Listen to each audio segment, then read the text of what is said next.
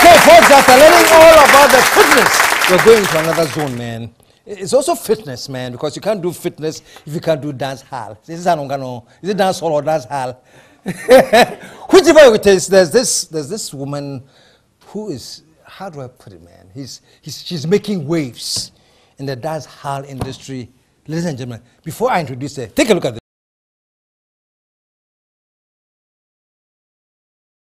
All right, now we just prepare. Now put your hands together. Show some love for the lady behind it, Ebony. There you go, there you go, there you go, there you go. Oh, welcome to the show, Ebony. How you doing? I'm blessed. How you doing? I'm doing great, man. We're going to take a commercial break. When we come back, it's all about dance hall. Say hello, folks. We'll be right back. If you reach for that remote, I will bite you. The KSM Show will be right back. Okay, folks, we're back. Ebony, welcome. Thank you. It's good to have you here, man. Wow, It's great to be here. I'm glad you're here. That Finally. piece. Let me be honest with you, man. Somebody recommended you. You know, I met with him actually. I think it was at the funeral, man. Okay. And we're at the funeral. Yeah. Supposedly morning. I see this guy checking his telephone, man. I'm like, and smiling. I'm like, hey, Charlie, wait a minute. You're supposed to be crying here. You were laughing and smiling and everything. So he came, I said, Charlie, you know, then he showed it to me. He said, Charlie, she's hot, man. She's up and coming, man. She's going to make waves. She was showing me some funny stuff. It was Abeku Santana. Show us a love, man. Of course. Big up to Abeku. Yeah. So amazing. But how did you get into this and where did you emerge from? My music career started in 2015, December. That was right about the same time I decided to do music. Then I met my manager, Bullet of Rough and Smooth. I met him early 2015. Then I met him through a friend, OG, and we started talking on phone. And he asked me to send him a voice note, and I sent it to him, and I got a record deal. Wow! So even before I met him, I had a record deal and everything. Wow. So the first song we recorded, that was Dance Floor. That was my first single. We shot the video for it and we released it in December. So everything just happened like that. Wow. And after Dance Floor, we released Coupe and it went mad. Before then, what were you doing? Were you thinking one day getting into music? I've always wanted to do music. Really? From how early do you remember? I don't know. Goes that far back? Well, you're not. I'm just a baby. But I'm just. No, I've always had a thing for art in general. You get it? Because I write poetry, so I've always had a thing for art, and I just felt it was the right time. And fortunately for me, it was and still is the right time. So yeah. Even as you talk about your music, what kind of poetry do you do? Spoken word? I'm more of just writing. Oh, you are the writer. Yeah, I write. You saw me planning towards you giving me a nice poem. Oh no! So you swerved me and said, "Oh, I'm a writer. I like the writing." Yeah, I love to write, but unfortunately, I don't memorize my poetry and everything. Okay. But are you shy? Are you a shy person? No, I'm not. The type of work I do, I can't. You can't be shy. No, yeah, but I heard that many artists, you know, have a very, how do you call it? They have another side of them that's very quiet and not that out there as we see them. Do you have that part? I am not. I am very loud. I'm a very loud person. Really? Yeah, I'm a very loud person. And but just sometimes I prefer to stay laid back and everything. But not for the times I'm very loud and hyperactive and everything. Really? Yeah, I'm very hyperactive. You're doing so well now because you look very calm. If somebody asks me, "Oh, have you interviewed anybody?" I'll say, yeah. How is she? Oh, she's very quiet. She's very laid back. I am far from it. I'll be so wrong, huh? I'm far from it. Yeah. So but that's cool. That's cool. Yeah. But how did you end up on dance hall? What was the attraction? I grew up in a reggae-based family. Oh, really? Yeah, my parents love reggae dance. Who are your parents? No, they're not known, but my dad, Nana Pukukwati, my mom, Beatrice. But they're all Ghanaians? They're all Ghanaians, yeah. What do they do? What does your dad do? My dad is a travel consultant. Okay. My mom is a beautician in the UK. Okay. And everything. So, and they're really cool. They like reggae a lot? They love So you grew up listening? I grew up listening to reggae. What was the first song you wrote? The first ever? Ever. Oh, Jesus. I can't remember. Can't remember. Okay. The first song I ever wrote. Ever wrote. Your first? I can't remember. Yeah. I would say probably I was like 12 or 13. I can't remember. Where did you go to school? 7th grade Princess Academy. Okay. Then I went to Methodist Girls Senior High School. But I'm yet to complete.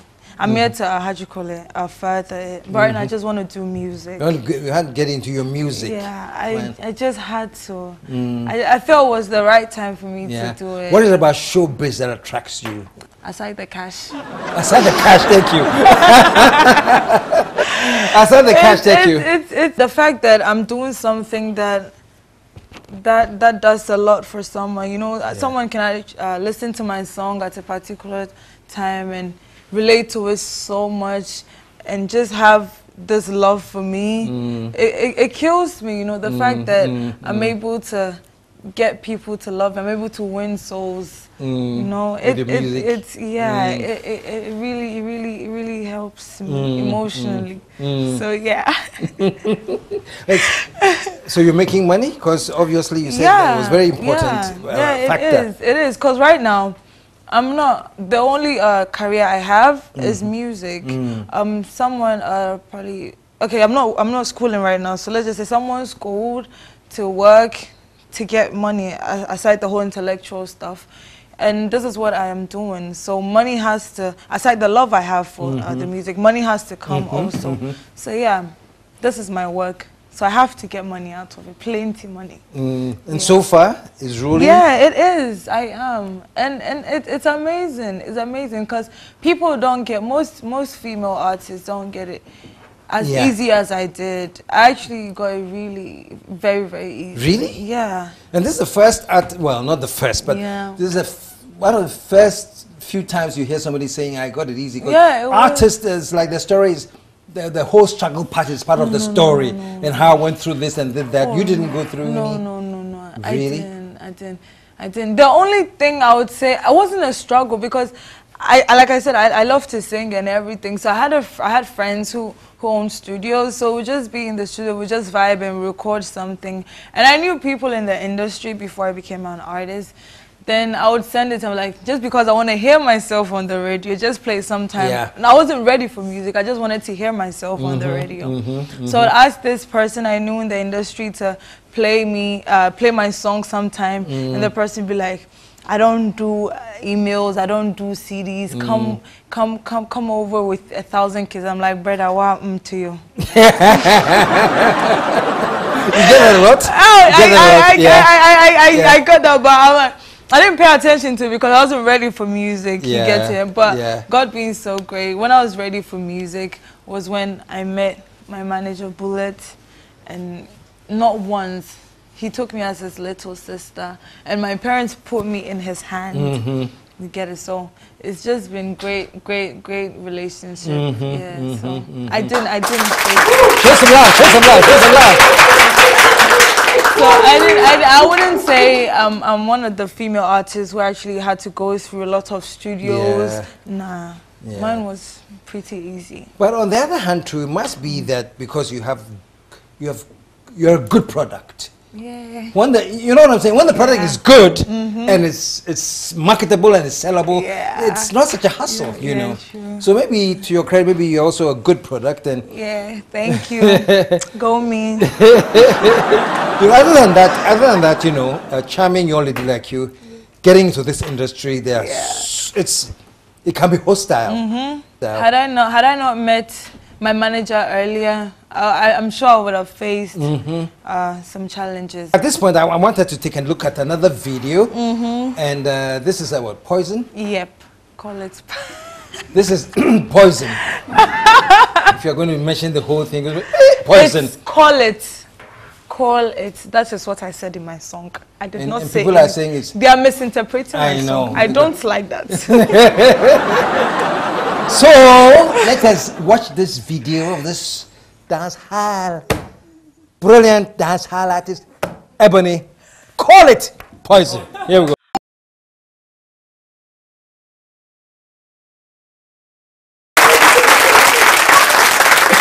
Call it poison. Yep. Are you upset? Does it upset you, or you just, you know, when people are calling it some other poison? No, I'm not. What's happening with the sales? There's nothing like bad publicity. There's nothing like bad publicity, yeah. Yeah, I don't get upset. I don't get upset because they're related to Lumba's other what was poison. They related to it. I took some inspirations from it. Yeah. So they related to it. So it's allowed. It's allowed. Yeah, it is allowed. But it's actually call it. Call it. And not call it. Yes. Okay. Oh, but that's great. That's great. So, what audiences are you getting when you do the live shows? Are you? So far, I haven't had a personal concert, like my own concert, but all the shows I've been on, it was amazing. Wow. Yeah, it was. How does it feel when you look at the audience and you know that you have them in your palm and? You know, like if it had been 2015, I would be overwhelmed. Okay. I still get overwhelmed, but I matured I learned to control my emotions because it's so much love. It's so much love. Like you see yourself like way up on the stage, and you have people with your phones out, cameras out, taking videos, screaming your name, actually responding to whatever you're saying.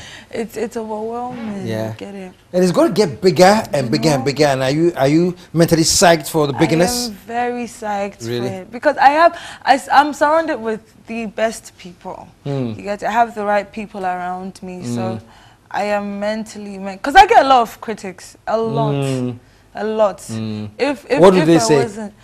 Most of them have problems with how I dress, how I get crazy, how I go all out like that. Yeah. But if I wasn't mentally psyched, I would have broken down by now. Oh, wow. But I'm so used to it, so it's not a problem at all. It's like they can't relate to your art, you know, because artists, they are out there. You know, and I feel like it's also because my style is different. They're not used to my type of craft. They're not used to my type of. What's your craft? Oh, it's a bad girl thing, you know. The original 90s bad girl, the one and only. So you'd be surprised though that those that will criticize you secretly, secretly, appreciate it. It's just a whole hypocrites out road. That's the thing. Like there's a lot of hypocrites out there, because they just because I don't know how to put it, but it's just some way. How do I put it?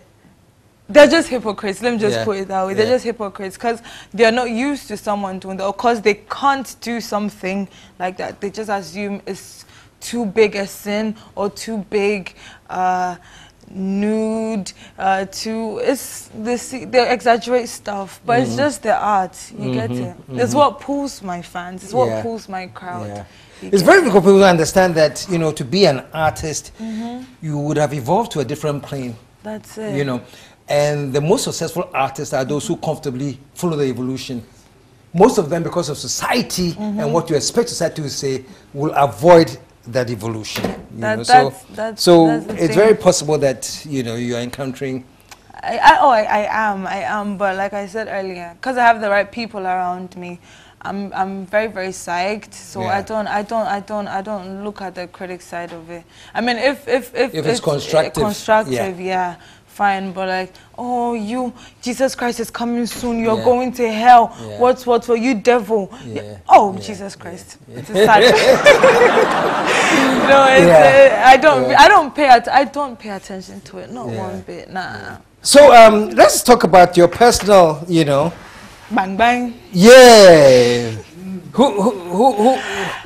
Who's the man, man? Who's the man?